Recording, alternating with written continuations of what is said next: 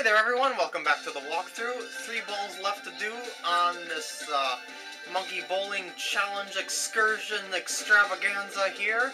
And until I finish the mode here, I'm not expecting to get any more points, except maybe this one. So I'm just going to give this one a shot until I get it, or if I even get it.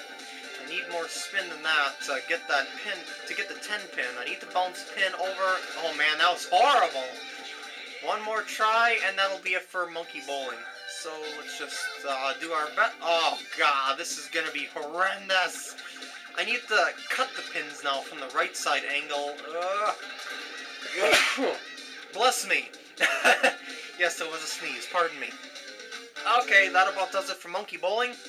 And I only got 5 patterns cleared. I got 2nd place for that. Come on, why am I getting these freaking ranks? You know what, I'm tired of putting my name in. I'm just gonna put PK. That'll be a lot faster, and it'll still, you know, be recognized as being the Justin. PkGam is, you know, kind of my signature, if you didn't notice that. So, that ends that. Woo! And let's go to the next one. What is the next game? Oh, Monkey Golf 2. This is gonna take me a little while to do here. Stroke play, you can either do stroke play or match play. Match play and stroke play are basically the same, except for you're playing against the computer in match play, but I want to show off all the holes. So I'm going to do stroke play. I'm going to do all 18, like that, and there we go. Let's start the game. This is Golf on Crack. It is so easy to fall off. This is nothing like Mario Golf. It's, I would definitely take Mario Golf over this, no doubt. Press the X button over there to determine where you want to shoot, and then you can see, like, on the ball there, you see I just chose, or I moved that little cursor there. That will determine the spin that you put on the ball. You can tell your balls lie by looking at that little blue up and down arrow, the blue and red up and down arrow there. And that looks good to hit the green there. So I'm just going to hit the ball like so. And hopefully it won't go too far. Maybe I should have put some backspin on that. I don't know. Down is backspin, forward is forward spin. That was too much. Maybe that's okay. Nah, yeah, that was okay. I'll just putt from there. I think I'm on the green. Unless they give me a chip. Yeah, it's giving me a sandwich. But I'll take the putter. Thank you very much. 150 feet. I have to do a little calculation. 11.9 yards is equivalent to... Wait. Can I change the putter speed? I can't change the putter speed. Really? Alright, I'll just use the sandwich. Because that's really precise. Because that's about 34 feet there. So, wait, 36 feet. Excuse me. So I don't really want to risk that. So let's go for the chip shot here. Just like, boing, boing. Oh, shoot. Well, at least I'll be on the green. Decently close to the hole. And now you got this grid here that you can use for putting. And can I change my putter speed now? No, I seriously can't change my putter speed. I can check the score with the Z button. Oh, come on. Really? Oh, it's up and down to change your putter speed. Okay, I'm just being an idiot now. Aim towards the hole, calculate your speed by using those notches on the power meter, and just get it in the hole. And just use the grid, or the whatever you want to call it, the checkerboard, to determine where the breaks are on the green. It's a lot harder to tell than on a Mario Golf game. Just saying that right now, this is not Mario Golf, that's for sure. So let's aim right about there, and just power the sucker all the way over to the fairway. Hopefully. There's bunkers for some reason, despite you're hitting yourself inside the ball. They do indeed slow you, or I should say give you less power.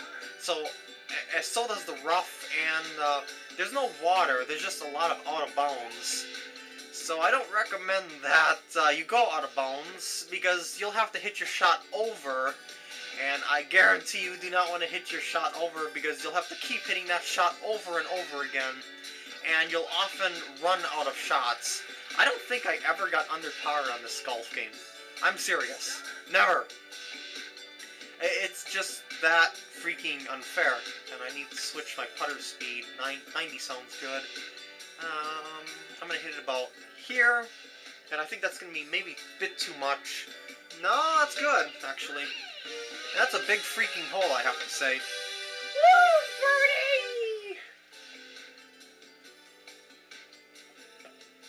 birdie! Next hole, par 5. Oh, I should also say, I should also adjust my camera. Whoopsie doodle. It's not very centered.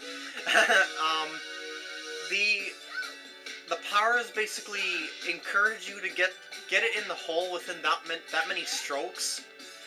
But on later ones, the chance of you doing that is extremely slim. I'm just saying that to you right now, so don't feel bad if you play horribly, because this is going to get incredibly difficult. I'm explaining way too many things here, I have to say, so I'm just going to start clicking through this a lot quicker, because I'm going to be spending 80 days and 80 nights just playing golf here. So let's try and get this in 1 to 2 parts, because I don't want to kind of bore you golf haters out there with monkey ball golf here. And I would like to progress through this game, not just be stuck on mini games. So let's just hit all the way. Oh, that's not going to be nearly enough speed.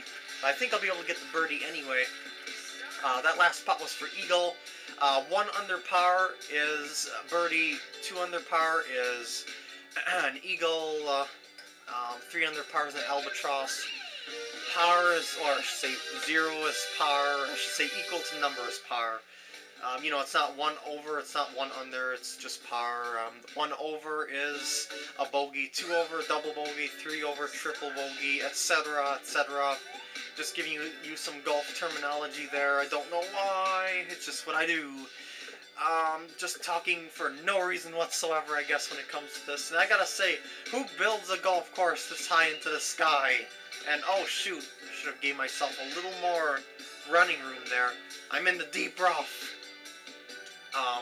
That was quite below where I was sitting, so I should have hit with less power, or I should have gave myself some spin. But no, I had to play like a doofus, but whatever. Wait, looking good. Oh, so close. Almost chipped it in on the fly. Actually, I think if you hit it and you bounce out at such an angle like that, it's like you won't stay in. That's just what I think. I don't think you'll stay in if you accidentally hit, or I should say hit in on the fly. The chances of you staying in is extremely low. That's what I'm trying to say here. So let's just make this putt and go on to the next hole. Okay, continuing on to the next hole. I just had to reset the camera there for a second. I don't know, I wanted to make sure I wouldn't lose any footage or anything like that. I've been recording for quite a while now, and yeah, I just wanted to make sure. I'm 1 under par, and let's go. I think I'll hit my ball right there. That looks like a good spot to hit. And max power if I can, so I don't fall into the bunker, but I think I'm going to end up in the bunker anyway. No, I'm fine. Actually, that was way overkill. So what the heck do they mean by that landing cursor there? If max power isn't that landing cursor, it seemed to go further than the cursor there. So I don't know what the poop that was. Oh, I just hit it maximum power there. Maybe I should have put backspin. I don't know. Let's hope for the best. Let's hope for another birdie, because I'm going to need them for the harder later stages that are pretty much going to break me. Yay! Okay, so let's do a little chippy chip shot here and drink. This should be right near the hole. At that kind of power, I just did a little, okay, maybe that wasn't that good. My calculations were either off, or this game just sucks. I'm going with the latter on that one. I mean, the physics are okay. It's just that I don't know. It just doesn't seem to work right. Like, you calculate something to be something, and it doesn't go that way. Like, you can calculate the wind there, and it just won't go right. Like, you expect it to go a little bit further than that cursor, but it goes so much further than that cursor, and sometimes it doesn't go as far, or sometimes you get so much roll. I don't know. I'm not a fan of this golf, to be honest. I guess it's because it's just nearly impossible to be consistent at it. That's what I'm trying to say here. I'm going to hope that I don't hit that too far. I probably did, just because that's how this game works. No, that did okay. As you can see, the hole is like in some sort of depression of some sort. It's like, you know, it's inwards, and then it goes back up towards the hole. It's like there's a hump of some sort there. This should be okay if I aim it like that. No. A little more power there. Okay. Now let's see if I can get it in. Oh, I should add that the original Mario Golf... the original Monkey Golf was mini golf. You were just putting. This is full-scale Monkey Golf. It's par 4s, 5s, and 3s in golf scale like Mario Golf. If you remember my Mario Golf walkthrough. I love golf a lot, but some golf games are just you know, it's gotta be the right combination of golf. You know, it's I say it's gotta play right for it to be enjoyable. It's gotta give you a good experience for me to like the golf game, because otherwise golf is golf, really. So it's a par 5, so it's unlikely I'm gonna get on the green in 2. So I'm just gonna aim for the fairway there. And par 5s, you typically get on the green in 3. By the way, I should add that pink area next to the second clicking area. Oh, I actually got on the green. See, that's what I mean. How the heck did I do that? I don't get it. The second clicking area there, it's smaller depending on where your ball is lying and which club you're using. Like, if you're using a driver out of the rough, you aren't going to have very good results out of that unless you're really precise. Because if you miss-hit out of that pink area, what's going to happen is that you're going to miss-hit the shot and the ball's going to go wherever the heck it pleases. And you don't want that to happen. Let's try it there for 34. There we go, birdie. Woo! The first 9 is not bad at all. When it gets to the back 9, that's when things start to get horrible. I'm serious. It's not good.